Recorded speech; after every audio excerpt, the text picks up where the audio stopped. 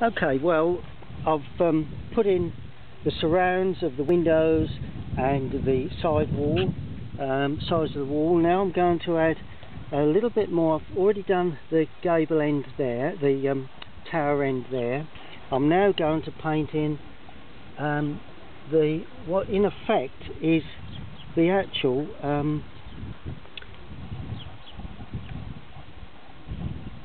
flint work. I'm picking around here and there, trying to suggest some form of flint. That's it. Yeah, that's about the grey. That's what we're looking for. We're looking for sort of greys, really, as much as anything. Not necessarily a real dirty grey, but a grey that's got a little bit of colour to it. That's why I've introduced light red and raw sienna with the cobalt blue to give that grey effect, and paint each individual section, in other words, of the tower, right hand side, left hand side, leaving one or two little bits of white paper unpainted. Got to remember, this is not the shadow area, this is purely the stonework itself. And also there is the right hand side of that the left hand side of that buttress that will stand out once we get the shadow on. I've also introduced a couple of figures, so I'm going to leave that very shortly. Put those in very shortly. A bit more raw sienna now to try and get a real bit of light onto the front of the building. So that's that. There, painting around the figures, because the figures are quite important in this subject. Painting across and around those buttresses don't quite go up to the roof, so that's a useful thing. I'm going to treat the buttresses later in a slightly different colour, a little bit darker, just to suggest shadow. Paint around the gravestones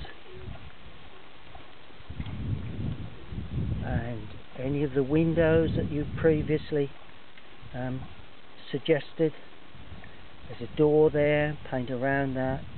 Buttress area, working my way out to the outside edge, a small line between that, and that's the window. All of these areas will be shown up when we come to add shadow.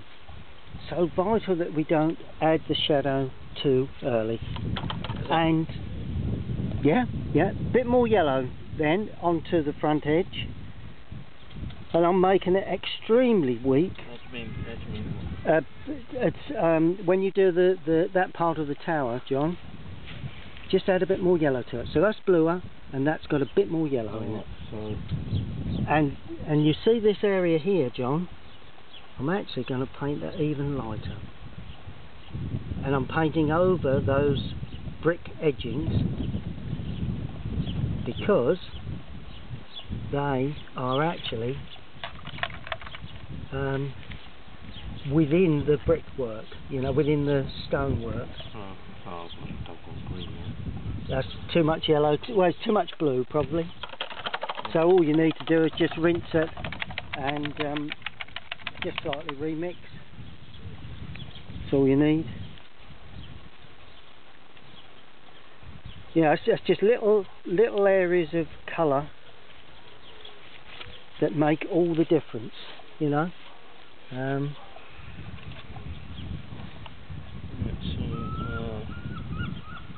So what was it? It was raw sienna, cobalt blue and light red. The famous sienna, Fletcher Watson mix.